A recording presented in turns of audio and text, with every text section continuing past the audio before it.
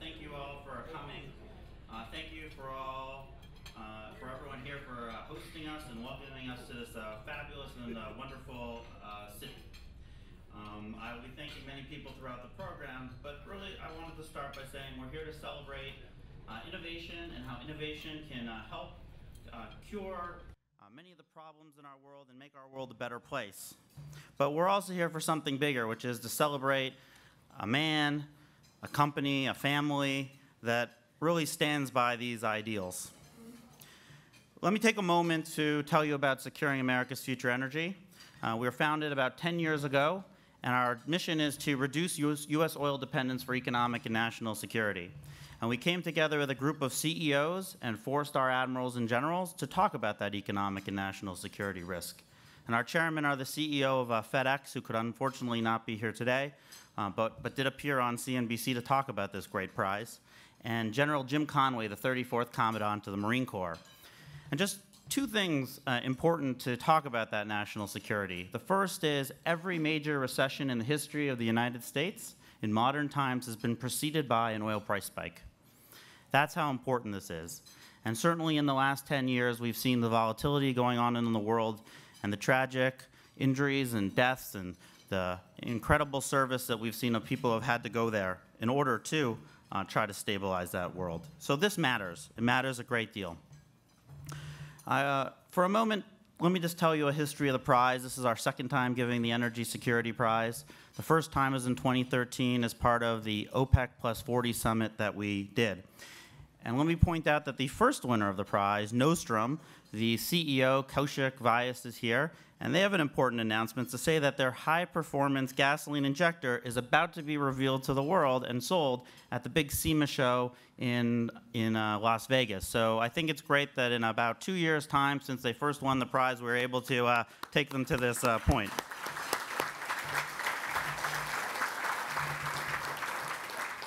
For people to know that the process to come to the prize had really nothing to do with me or our staff, what we did was we put out a call for applications.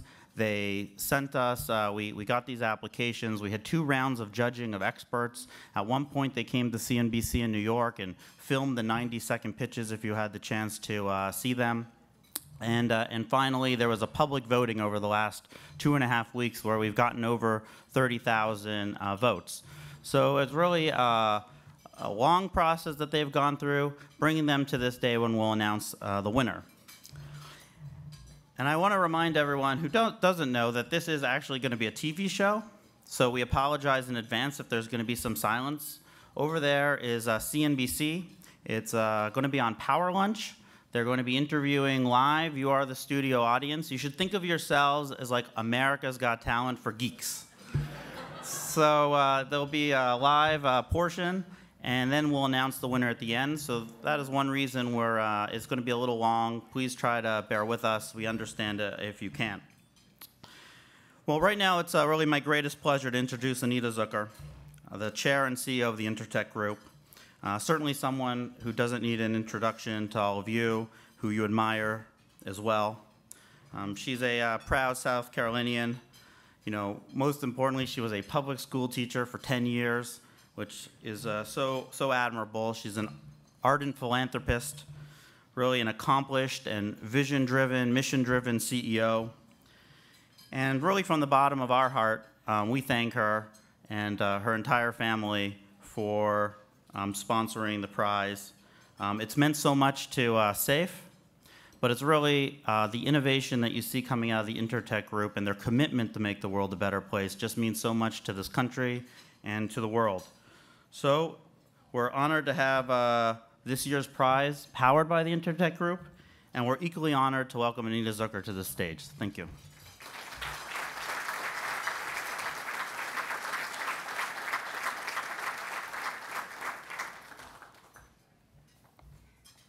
Good afternoon, everyone. Thank you so much for joining me this afternoon for this very special awards ceremony. To the SAFE team, I can't thank you enough for all of the hard work and energy, no pun intended there, and dedication, and for all of your pursuits of innovation and energy reform. Your efforts are greatly appreciated. SAFE's primary message of action and change echoes the thoughts of Jerry Zucker. Sometimes referred to affectionately as a mad scientist, Jerry was a gifted inventor and lover of all things relating to science, technology, engineering, and math, ultimately testing his ability in each with a triple major from the University of Florida in math, physics, and chemistry. Jerry then completed his master's in electrical engineering before serving in a number of roles, including research and development, engineering and operations. The culmination of these experiences led to the creation of the Intertech Group, a global holding company that owns or has investments in a wide array of industries, including aerospace, specialty chemicals, financial services, alternative energy, good term, consumer products, location-based entertainment, real estate, sports teams, and arenas. Since being founded by Jerry in 1982, the Intertech Group has grown substantially through a series of acquisitions, expansions, takeovers, and organic growth. Philanthropy and community service are ingrained in the foundation of the Intertech Group, with a focus on education, workforce development, and STEAM initiatives. So now we've added that A into STEM for the arts because of innovation and creativity. The Intertech Group currently supports programs within the top colleges and universities in South Carolina, including Clemson. Thank you, Clemson University, for being our partner, Trident Technical College, the Citadel, the University of South Carolina, the College of Charleston, and the Medical University of South Carolina, just to name a few. Jerry's life work and his tireless passion for science and innovation were present in everything he accomplished. A staunch advocate for energy reform, Jerry spent the last 2 years of his life passionately working to create alternative methods of producing energy in an effort to move us away from dependence on oil. Jerry worked with agencies, utility companies, and entrepreneurs throughout South Carolina until the very end. Unfortunately, his work was cut short when he was taken from us at a young age through a terrible disease. Throughout his career, Jerry's skills and intellect led him to create more than 350 invention disclosures that resulted in hundreds of patents and commercially successful processes and products worldwide. At the time of his passing in 2008, the Intertech Group had operations in North America, Latin America, South America, Europe, and the Far East. "If you love your job, you'll never work a day in your life," was a message Jerry often passed on to others. The quintessential optimist, Jerry took every opportunity to bring the very best out of himself and everyone he met. In everything he did, he brimmed optimism. The glass was always half full for Jerry, always getting things done yesterday rather than tomorrow, and I've had to adapt. The Intertech Group is a perfect fit as a supporter of SAFE and the Energy Security Prize. If Jerry were with us today, this is precisely where he would want to be, exchanging ideas, pushing for change, inspiring others to achieve the very best, and always searching for the perfect team. A born leader, he understood the importance of teamwork as an integral component in facilitating creative thinking and problem solving. He empowered people to achieve success and always inspired a bias for action. I'm proud to be here today and proud that the Intertech Group is supporting such a worthy award. As I prepared for this event, I was reminded of a quote by John Quincy Adams. "If your actions inspire others to dream more, learn more, do more, and become more, you are a leader." Thanks to each of our semifinalists for your leadership and inspiration. Congratulations to each of you for your outstanding achievements, and good luck. May the best team win. Thank you.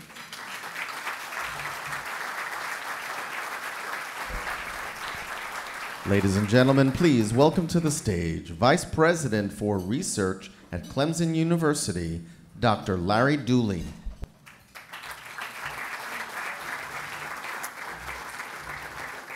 Thank you. I'm very happy to be here today to represent Clemson University and our president, Jim Clemens, in this celebration of the extraordinary creative work of these Safe Energy Security Prize finalists.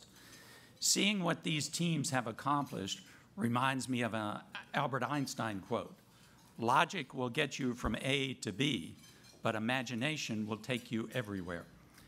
And I think that's appropriate for the work these teams have done. It's also appropriate because there is a Clemson connection with Albert Einstein. Many of you may not know that Albert Einstein's eldest son, Hans, was a Clemson research engineer in the Agricultural Experiment Station back in the 1930s. Now, we like to take credit for both Albert Einstein and his son, but that just doesn't seem appropriate that we embrace them as part of the Clemson family. But we certainly embrace Albert Einstein's philosophy on the value of creativity, and so we're particularly excited to be part of this celebration and competition. To the semifinalists of the Safe Energy Security Prize, you have shown extraordinary talent and imagination, and you're using these gifts to take on the very noble cause of finding ways to reduce our nation's dependency on oil, to make for a cleaner environment and a greater economic security. We all have a vested interest in this cause, and we're very grateful to you for all your hard work and imagination. I also want to thank and congratulate our dear friends Anita Zucker and her family, Andrea, Jonathan, and Jeffrey, for the prize and for inviting Clemson to be part of this celebration. This is just one more example of your curiosity to discover and your husband and father's vision and commitment to science, technology, and innovation. How fitting that the Safe Energy Security Prize is honoring Jerry Zucker, a brilliant scientist, a very successful entrepreneur, and an excellent businessman, as you heard, with over 350 patents.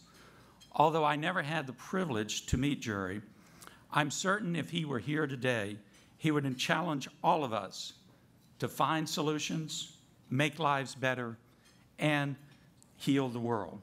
That was Jerry's focus, and it continues to be his family's focus. We're proud to be here with you today to honor his work, his achievements, and the beautiful legacy in you that he left for all of us. Thank you.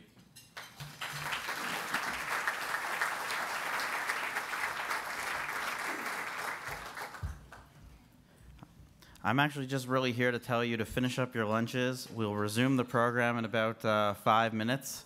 Thank you very much.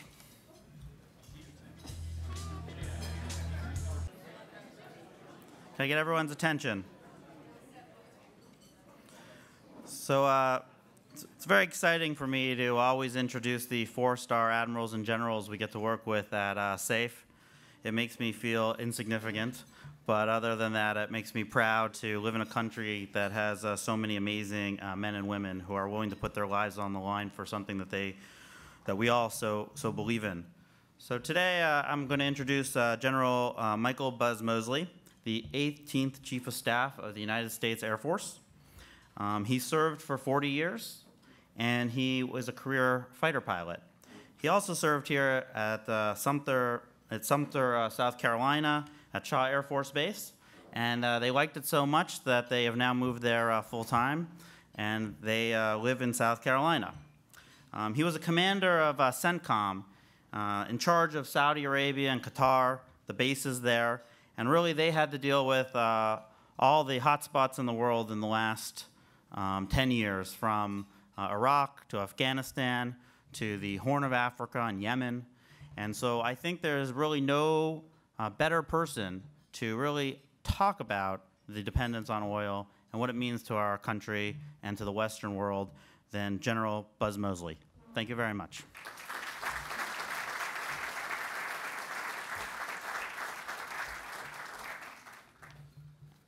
Well, first off, thank you.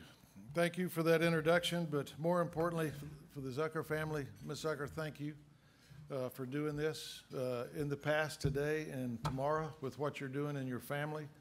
Thank you for the creativity and innovation that you're showing and the support for new ideas and better ideas. It really matters. So thank you for being a big part of this.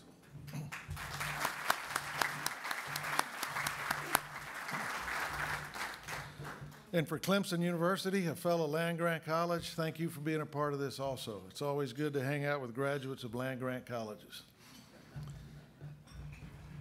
For those of you that don't know, I went to Texas A&M, which is another land-grant college, much like Virginia Tech and much like Clemson.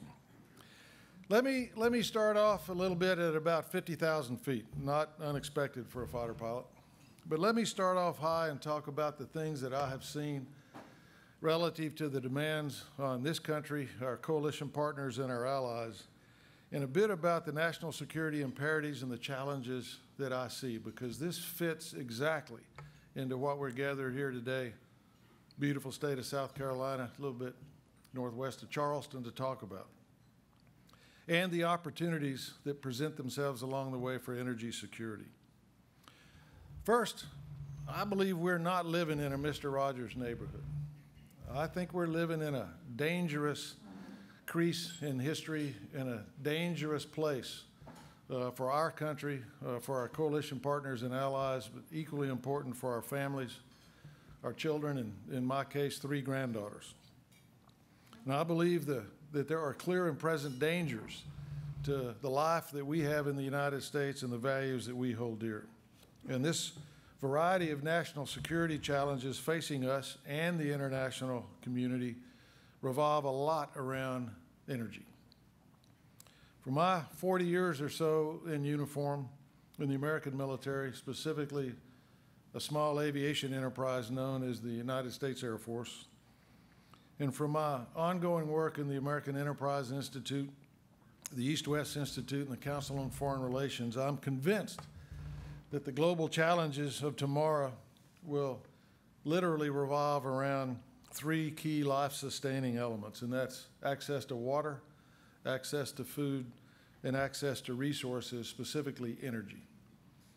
And if you think about that for a minute, even a graduate of Texas A&M University, that should not be a surprise, because historically, those are the elements that cause nation states to go to war with each other, over access to resources, over potable, usable water, and over arable land for food to sustain a population. No different now than it was 100 years ago, 200 years ago. So what does that mean for us? What does that mean for the United States? We'll get to that in just a minute, but let me offer another thought for you. What does that mean to the number 2 and number 3 economies on the global stage of China and Japan? If you think about the late 1930s, what forced Japan into the corner that they found themselves in was complete dependence on outside sources for energy. The Imperial Japanese military had on hand probably 6 weeks to 2 months of energy supply in the late summer and early fall of 1941. So when Franklin Roosevelt hit them with an embargo because of their activities in China, it forced Imperial Japan to make a tough choice. And unfortunately for us and everyone else, they chose poorly, but then unfortunately for them, it didn't turn out too well. And think about China, largest booming set of population centers, a growing expectation of a middle class, a growing notion of property rights, a growing notion of industry, and a desire to participate on a global stage, all dependent on energy. And 80% of their POL, petroleum, oil, and lubricants, goes through one choke point in the Straits of Malacca as they import that energy into that engine that is the People's Republic of China. So think about their dependency on energy. So when we talk about energy security in the United States, we're a part of something a bit bigger. So just reflect on how that impacts us economically, militarily, diplomatically, and politically, because those are the kind of the key elements that define national power and the ability to influence or persuade across a global stage. Also, oil dependence lies at the heart of both our country's security and prosperity. So being able to generate larger amounts or to save larger amounts has a direct impact on the United States' ability to function as an economic power, but also as a military entity and to have influence diplomatically and politically. I'll give you a couple of examples. The Air Force, that small aviation endeavor that I referenced, is the largest fuel consumer in the U.S. government, spending over $9 billion annually on energy, and that's at current rates, with close to 90% of that being jet fuel. Imagine my happiness as the Chief of Staff when the price of jet fuel hit $165 to $170 a barrel. Every day I would wake up $4 billion behind, since none of that was budgeted or funded. The lawyers and the contracting officers used to come in and convince me that it was okay to write hot checks for $4 billion. I suspect the statute of limitations is over on all of that, since the U.S. Congress chose not to budget those fuel expenditures, but kept the United States Air Force and the Navy, the Marines, and the Army engaged. Another example, in my previous life out in the Middle East at Prince Sultan Air Base, when we were conducting operations in Afghanistan and preparing for operations against Iraq while we were doing Yemen, Horn of Africa, Somalia, etc. I went to the government of Saudi Arabia and asked them for fuel. And to be honest with y'all, Saudi Arabia never said no to anything we ever asked for. So sometimes the bashing of Saudi Arabia kind of falls on deaf ears with the United States military, because the Saudis have never said no to us when we needed to be able to operate out of their airspace or operate out of the Arabian Gulf. And notice I said Arabian Gulf, not Persian Gulf. At Prince Sultan Air Base, I went to those guys and said, we're going to need some fuel. And they said, what do you need? And I said, I'm going to need 15 million gallons of fuel, open storage. And I'm going to need 15 million gallons of fuel a day to sustain this one base. They said, done. I said, but Your Highness, you know, this is not a small request. And he said, General, he laughed. He said, General, you might have heard of a small family business that we have here in the kingdom. And I said, what's that, sir? And he goes, Aramco. He said, between my colleagues in Aramco, we'll get you your fuel. The next morning, there were 5 miles of 3,500-gallon tank trucks lined up outside the base. And for every day during that series of hostilities that we operated out of that one base, not the other 37, for a total of 38 bases, there were 5 miles of fuel trucks. The other example is in Afghanistan. From the very beginning of Afghanistan in October, November, when we started actions against hostile Taliban and al-Qaeda forces, it was obvious to me that we had to do better relative to energy and fuel.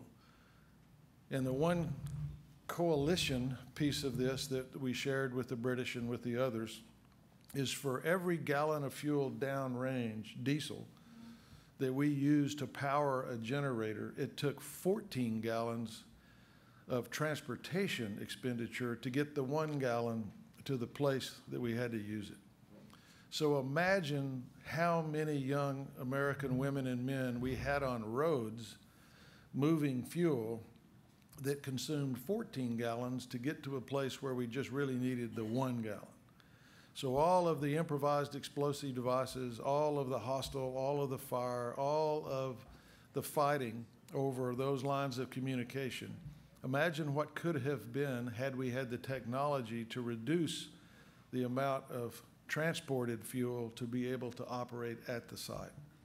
And guys, I'll tell you, that still keeps me up at night, thinking how many young Americans and British, et cetera, people we put at risk because we didn't have the technology to reduce the footprint on the transportation of that POL.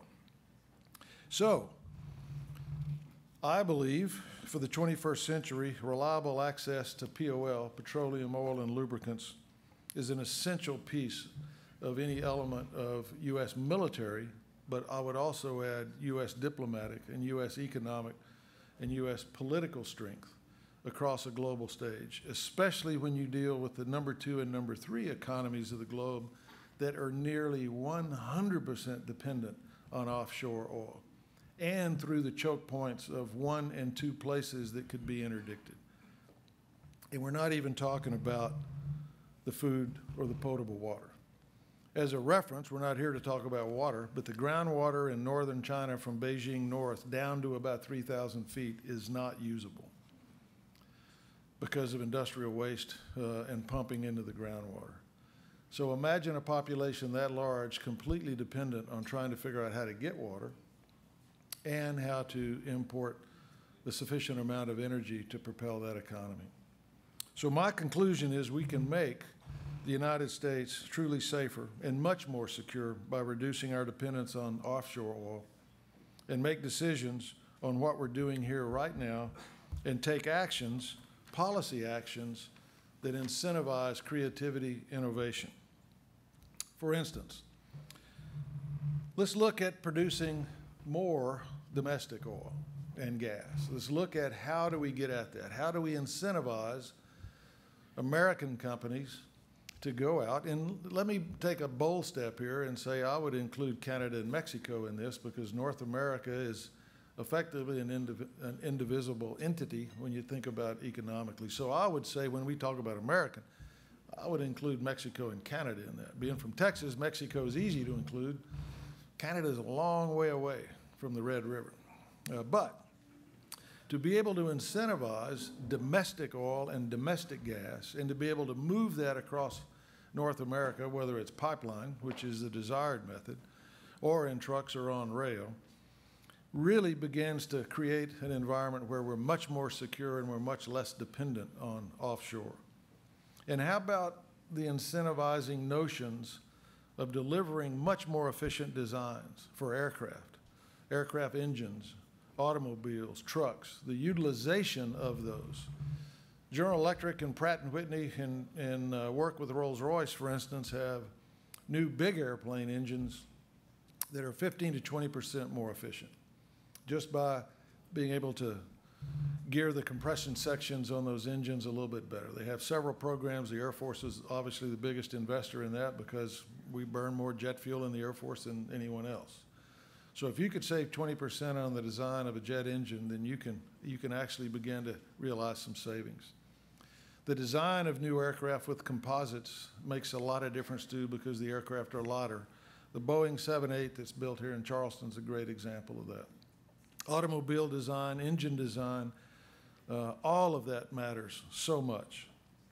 And then what about the promotion of development for alternatives to oil, empowering key transportation needs? There's several ways to look at that, through renewables, through synthetic fuel, et cetera. All of these things matter. So the advancements of these technologies reduce our dependence, diversifies the transportation sector, and I like the notion of American ingenuity, addressing these issues with American hard work, American investment, and Americans providing the answer. I'll leave it with that, because this matters for our children and for our grandchildren. So let me close with congratulations to the finalists for your creativity, and another thank you to the audience for being here, joining us, and a big thank you to Ms. Ucker and the family for making all this happen. God bless you guys for doing this, because it really, really matters. So thank you so much.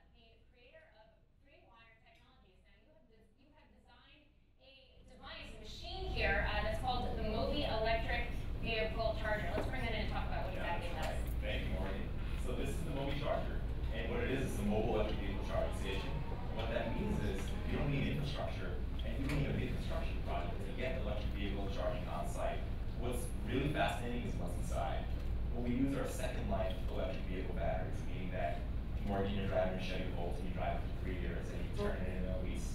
And what happens to those batteries? Well, we take them and we make these really interesting products with them.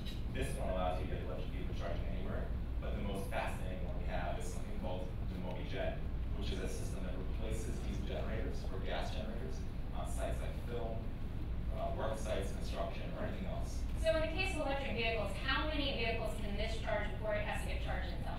This can charge 6 vehicles before we need to recharge. So, and to recharge, you can just plug it into a normal wall outlet, or into your dryer outlet, or even into another EV charging station. And just to wrap this interview up, you're already deploying these, you already have customers for these. That's right. We have 5 of them deployed at LinkedIn's campus in Mountain View. We're partnered with both LinkedIn and Siemens. And some of these large companies, they love what we're doing because we have that connection to the customer. We know exactly what they need. Right. So that's Free Wire Technologies, the first finalist here at SAFE's Energy Security Prize event. Mandy, back over to you. For Katie. So does anyone have a question about this technology? Yes. I have a quick question. I was just wondering if you're working with the commercial developers and shopping centers. Sure. And that sort of, can you expand on that for us? Sure. In commercial development, one of the big problems is the construction project and the trenching and boring concrete to get EV charging on site. And that's a big issue. It's a huge capital expense. We take that capital expense and we make it an operating expense. So you pay us a monthly fee and you can have EV charging on site. At night when no one's there, you plug it into a normal wall outlet that you probably have near a loading dock or near some of the stores. And then during the day, you roll it out to the middle of your parking lot and people come, they plug in and they charge. Great. Yes, sir. You mentioned Chevy Volt. How dependent is your business model on working with the auto companies? That's getting supply from them? Fantastic question. The auto companies are the right ones initially, and we're partnered with one of the largest Japanese EV auto manufacturers. We're now talking to some of the American and German manufacturers, but the EV manufacturers are not the only ones. We've been reached out by some of the largest grid storage companies in the country, telling us that the batteries are now a liability on their books because what they need are high power requirements. What we need are high energy requirements. So they want to give us the batteries so that we can use them for these other purposes. And what we do is we take this asset and we extract as much value as possible from it. Great, and I think that is all the time we have for questions right now. So we will get off the stage and continue with the event. Thank you.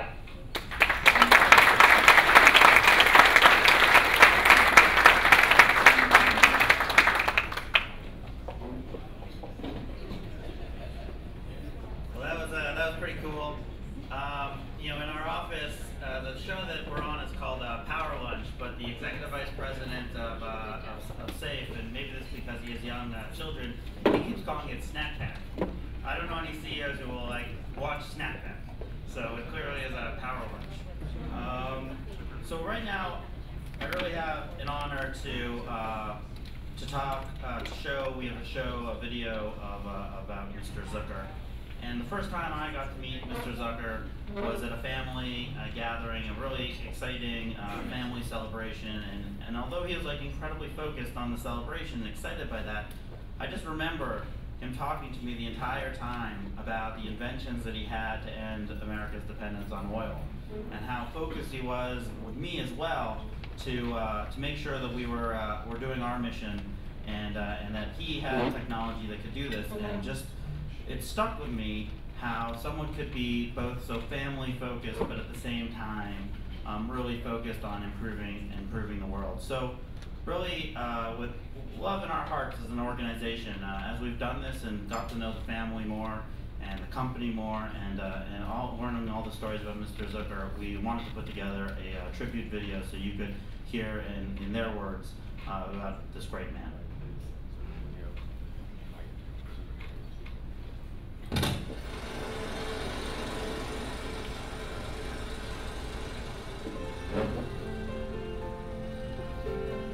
When he was a child, he used to bring so much junk, wires and that, and I like him, and this was making me angry. I said, we're going to build in the garage a room, and all his junk will go to this room, and here he can do whatever he wants. And At one point, he made an explosive device and ended up blowing the porch off the house. And one day, I get a call from my neighbor. A rocket went to the sky. I called the police.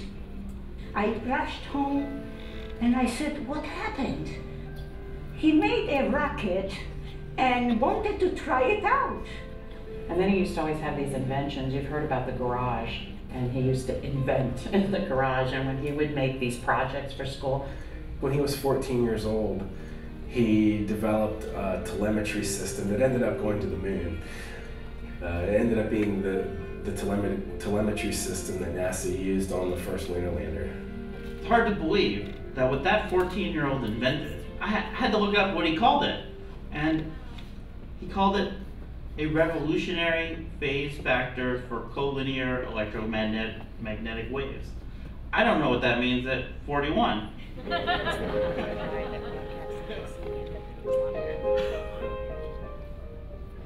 We lived in a trailer, a mobile home, when we got married. So, I mean, life was really different. When we were in college, we ran a deli. And we both cooked. Jerry was a great meatloaf maker. And I used to make the potato salad, and I made pasta salad, and we worked hard.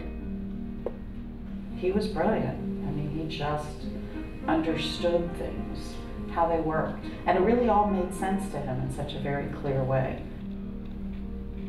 It just seems to me that not everyone has in them both an ability to invent and then also an ability to make.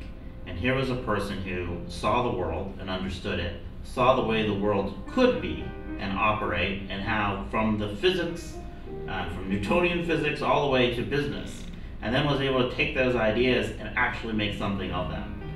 My father taught us that our role as human beings is not just to exist, but our role is to make the world complete by taking the pieces that might not be fully put together in the right way and placing them together, creating order among chaos. As a Canadian, I first became aware of his business accomplishments when he bought the Hudson Bay Company.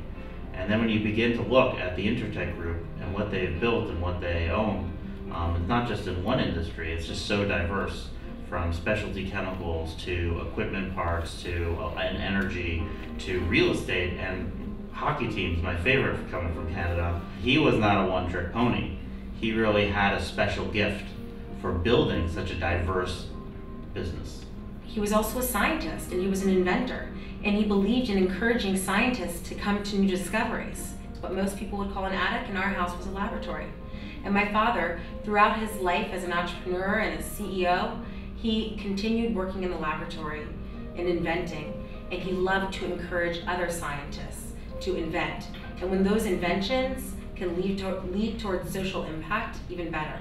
It's such a privilege to be sponsoring the prize in Mr. Zucker's memory, and that it's his family who chose to do that, because it's really the legacy that he's left behind, that they see this as such a tribute to him, and that they need to continue his work.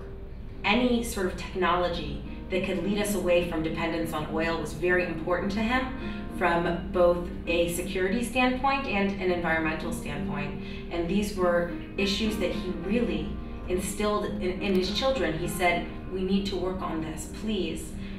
When I'm no longer here, let's please make sure to continue working on this.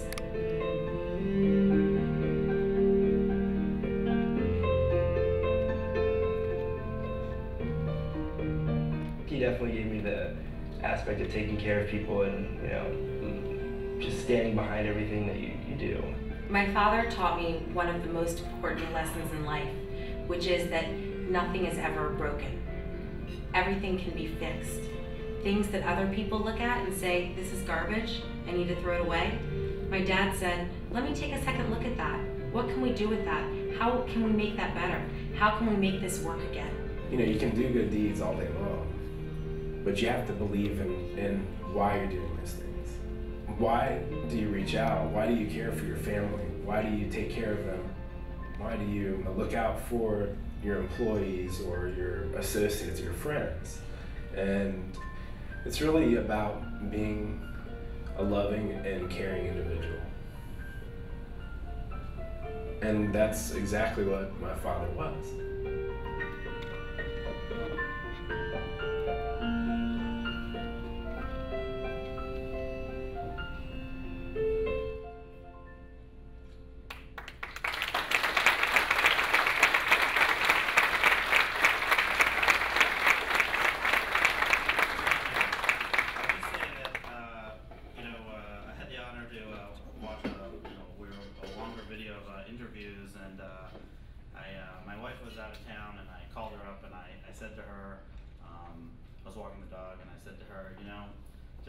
There's certain things I'll never be able to do, and I was just so inspired by that moment. So I really hope you enjoyed that, and take the lessons to heart.